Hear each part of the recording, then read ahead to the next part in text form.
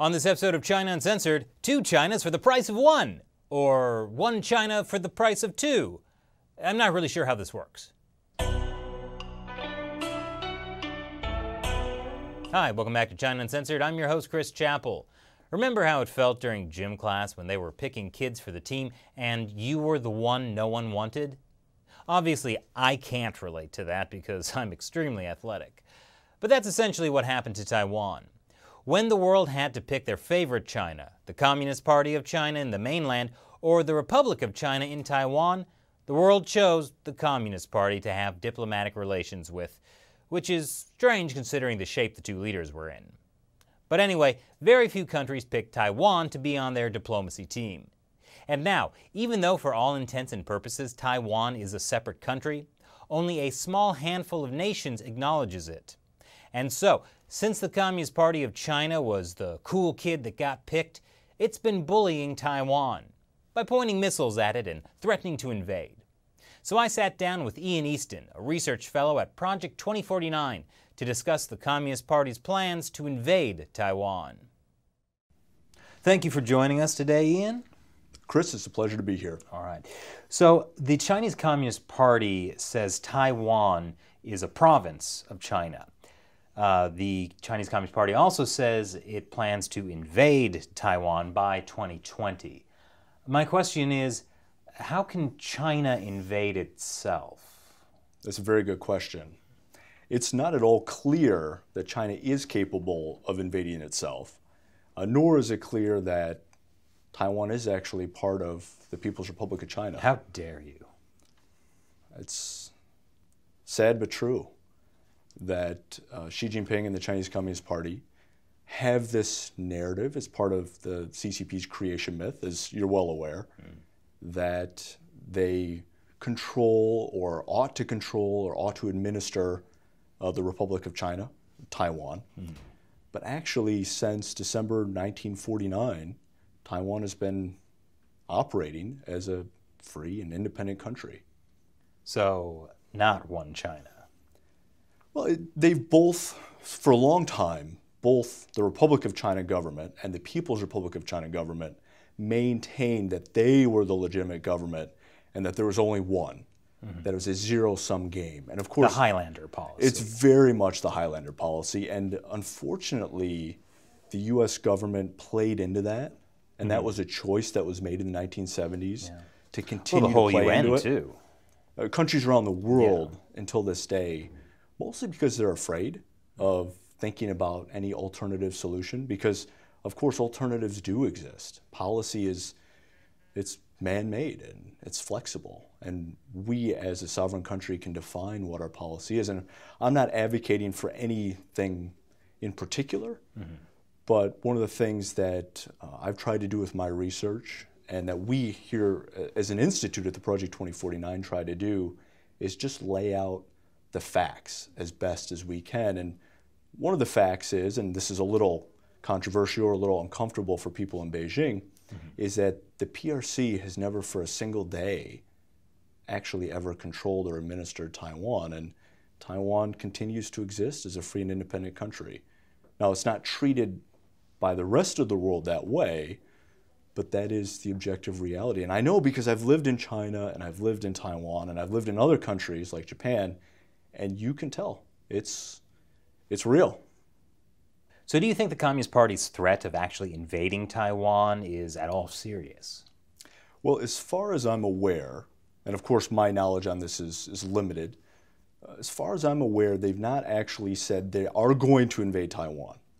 What happened was about 9 years ago, the People's Liberation Army got the order from the top leadership in the Politburo to prepare to be ready to invade Taiwan, if so ordered by the year 2020. It's called the 2020 plan. So that's a lot of steps. Be prepared to be ready to be ordered. If we order you. To attack. Right. Okay. And so it's an aspiration. And this has happened before in the past where the CCP civilian leadership has given the armed wing of the Chinese Communist Party, which is the PLA. I mean, they are PLA too, or they're CCP too. Every officer in the PLA is a member of the Chinese Communist Party.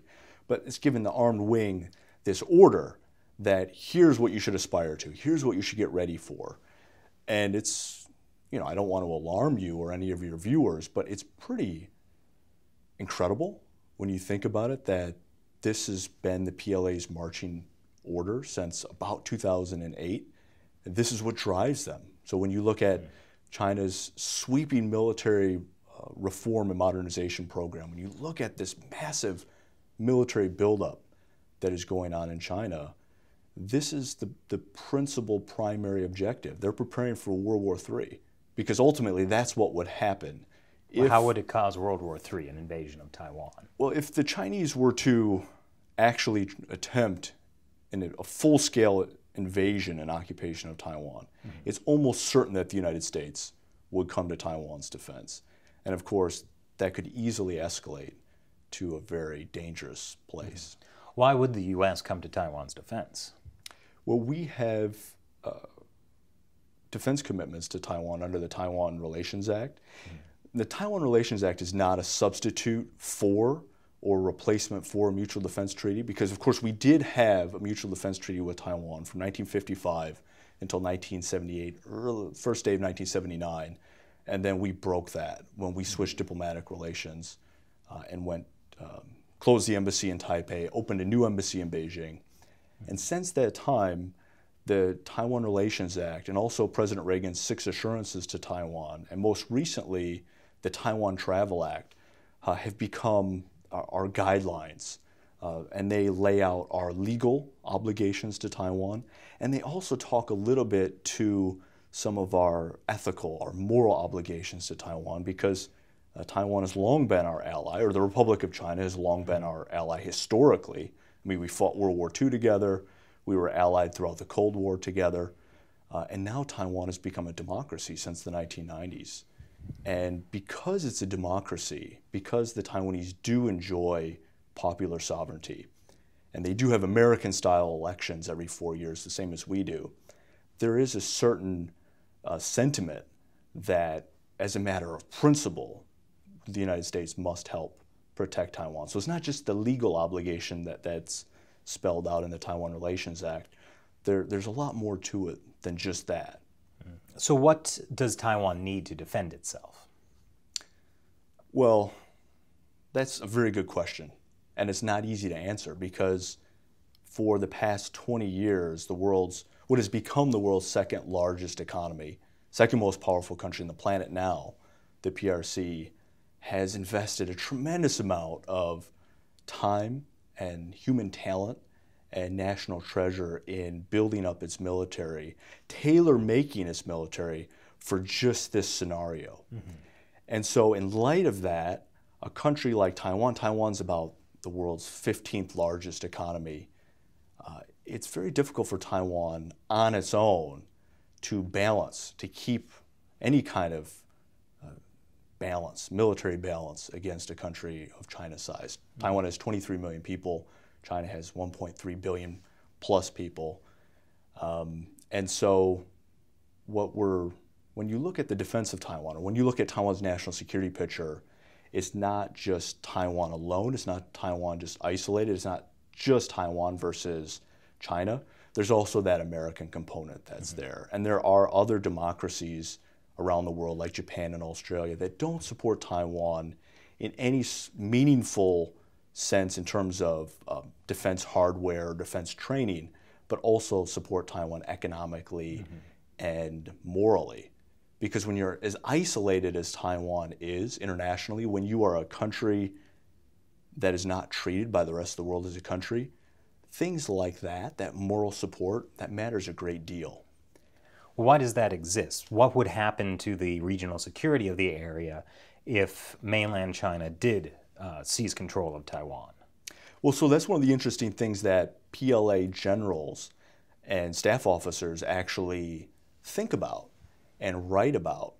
And you can actually go into internal PLA documents and you can read about their rationale for engaging in this type of what they know would be a very, very dangerous military operation. Not just military, but political. It would be very dangerous for their entire regime. Well, yeah, because the United States, Japan, right, and Taiwan itself is actually a lot better defended than most people realize. It has a lot of advantages that the PLA is very well aware of, but that they go to great lengths to try to cover up. So for example, this is just one example. The Taiwan Strait is probably the windiest place in the Northern Hemisphere. And so those waters are extremely difficult to get across because of the nature of the currents, the tides, the sea states, the winds and the waves.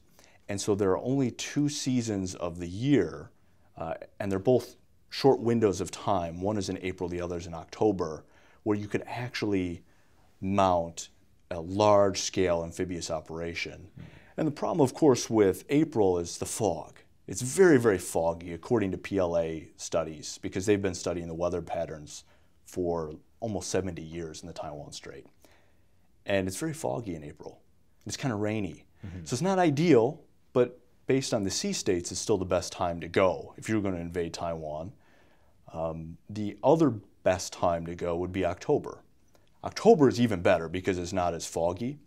But the problem with October is sometimes you have late season typhoons. Taiwan is hit by an average of 6 to 7 typhoons a year. Also a big problem for amphibious operations. But most of those typhoons are between July and September. And so October often represents a good time of year to go for an invasion. But again, you can have a late season typhoon and that could throw things off. And for the PLA, once they were to secure a beachhead, then they have to feed that beachhead. They have to supply it. They have to build it up. And that becomes difficult once November rolls around because then you have winter squalls. So that's just one of the many things that PLA planners and strategists look at. That's just the geographic piece. They also look at the number of beaches that they could land on, and there's very few. On the north side of Taiwan, right? Very few landing spots. Very few. And they're shrinking over time for a number of reasons. Also, global warming is really playing a big part in defending Taiwan. Well, global warming and the fight against global warming. Because actually, Taiwan is moving towards more of a green economy, I guess you could say. And whenever they put up one of those windmills along the coast for wind power, that actually creates an obstacle for PLA helicopters and for landing ships. Whenever they put a wave break off the coast in order to try to limit coastal erosion, or whenever they plant sharp-spined agave plants along the beaches, to try to prevent coastal erosion, the PLA looks at that and they see a real problem because it's shrinking their operational space. And so there's a lot that the Chinese military looks at when they study this problem that they have. They also look at Taiwan's missile capabilities. They look at Taiwanese intelligence capabilities, Taiwanese cyber and electronic warfare capabilities. They look at the Air Force, and the list goes on and on. And so when they look at Taiwan, they see a very big problem that they have to solve. And so they use, and this gets back to your original question about what would happen to the region if Taiwan was lost. Well, one of the things that the Chinese military writers say is that once Taiwan is lost, then it's going to be great for them. That the geostrategic value of Taiwan is immense because Taiwan is at the center of the first island chain. And once they capture Taiwan, they can turn it into a garrison state, which would be a very unpleasant place to live because you'd have a lot of PLA soldiers there, you'd have a lot of internal security forces there, you'd have tremendous human rights violations on a massive scale. It'd be awful for the people that live there, and they realize that. But from their perspective, it would be a great place to hold Japan hostage because you can base fighter jets and bombers and intelligence aircraft on Taiwan and actually use that along with naval capabilities to threaten to blockade the Japanese home islands, to cut off Japan's sea lines of communication, their airlines of communication. Same applies to South Korea. Same applies in a different direction to the Philippines. And so because the Chinese Communist Party would like China to become a regional hegemon, to become the preponderant political, economic, and military power in Asia, they look at Taiwan and they see a great opportunity. They see a very real threat, but they also see an opportunity. And that's one of the rationales that are driving their military buildup against Taiwan. In an article you wrote for the Taipei Times, you wrote, the battle for the mind begins before the battle of the fist. What does that mean? Well, it's a line I picked up in Kung Fu Panda. Really? It is. And when I saw that, and I've seen Kung Fu Panda many times. I think it's a great film. You have children? I do, yes. And that's where I got it. And I Okay. thought, this captures perfectly what Xi Jinping and the Chinese Communist Party and the entire security apparatus is doing to Taiwan, but also against other industrial democracies everywhere, is they are weakening our ability to put up any kind of resistance, that they're convincing people everywhere, and especially in Taiwan, that resistance is futile, that they are going to become the predominant power, that their economy will surpass us and ours, and that there's very little that we can do about it. And so we should just start to cut deals with them now and start to submit to their authority. And one of the reasons that's so important for them, that strategic psychological warfare that they're waging against Taiwan, is so incredibly important because Taiwan, for a number of reasons, would be extremely, extremely difficult to successfully invade and occupy. And they realize that. But it's only difficult if the Taiwanese fight. If the Taiwanese stand united, if the military, once they're mobilized, but even if the entire military is not mobilized and you just have the active duty guys that are on station now, if they fight and if the citizens of Taiwan stand united with the government, with the military, the Chinese have very, very little chance of actually succeeding because the Taiwanese can hold out for a very long period of time. They can fight a protracted struggle. At least for that month window where they can actually launch an invasion. Yeah, and then some. In order for the entire world to mobilize and come to Taiwan's assistance. And by the entire world, I mostly just mean the United States, because most other countries are less reliable as far as Taiwan's concerned. And less capable, of course, because this is something that our military in the Pacific actually trains to. This is one of the major driving forces for a lot of the things that you see in the Indo-Pacific region.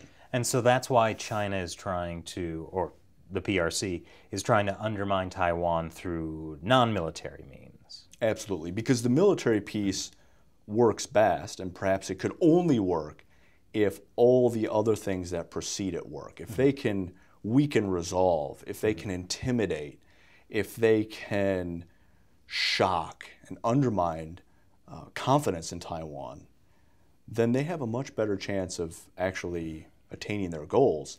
And potentially, if they're really, really good at it and really lucky, and if they can get the United States' help, they could theoretically convince the Taiwanese to surrender without much of a fight. Wow. That's their goal, obviously. Now, the chances for success are extremely small because I don't think Washington is going to do what Beijing wants and completely sell Taiwan out and convince the Taiwanese that they should surrender now and cut a good deal now while they can. I don't see that. But there are some Americans that do advocate something along those lines. So all this is running through your mind while you're watching Kung Fu Panda. Absolutely. Interesting movie-going experience. Yeah. So what are some actionable things that the United States could do to support Taiwan? Well, the first thing that we need to do, and I think we should do as a country, is recognize the tremendous threat that China poses to Taiwan's continued freedom and democracy. And that's a threat, again, that's much more political, or is at least as political as it is economic or military. And once that is fully recognized, then the U.S. could come up with actionable policy to help, prescriptions to help deal with these symptoms and the illness that exists across the Taiwan Strait, because it is becoming increasingly unstable. China is building up for this operation, and we have no way to predict the future. So we don't know what Xi Jinping's intentions are. We can look at some of his rhetoric. We can look at some of his behavior. We can look at things that are coming out of the PLA. And when you do look at that, it's a pretty dark picture, and it's darkening over time. And so I think it behooves us to show a lot more moral support to Taiwan That could include things like sending high-level officials, cabinet-level officials to Taiwan, high-ranking general officers, admirals to Taiwan, high-ranking civilian officials from the Pentagon, officials from the 7th Fleet, from the Indo-Pacific Command. We could also do ship visits to Taiwan, both Navy and Coast Guard visits. We could do bilateral military exercises. We could start making arms sales to Taiwan regularized, because over the past 10 years, out of fear for Beijing's reaction, we've been freezing arms sales to Taiwan and limiting the things that will sell the Taiwanese. So there's a whole range of things that we could do in that space. There's a tremendous amount of room for improvement on this. And so I think we as a country really have our work cut out for us if we're serious about keeping the peace in the Western Pacific. Thank you very much for joining me today, Ian. Thank you, Chris.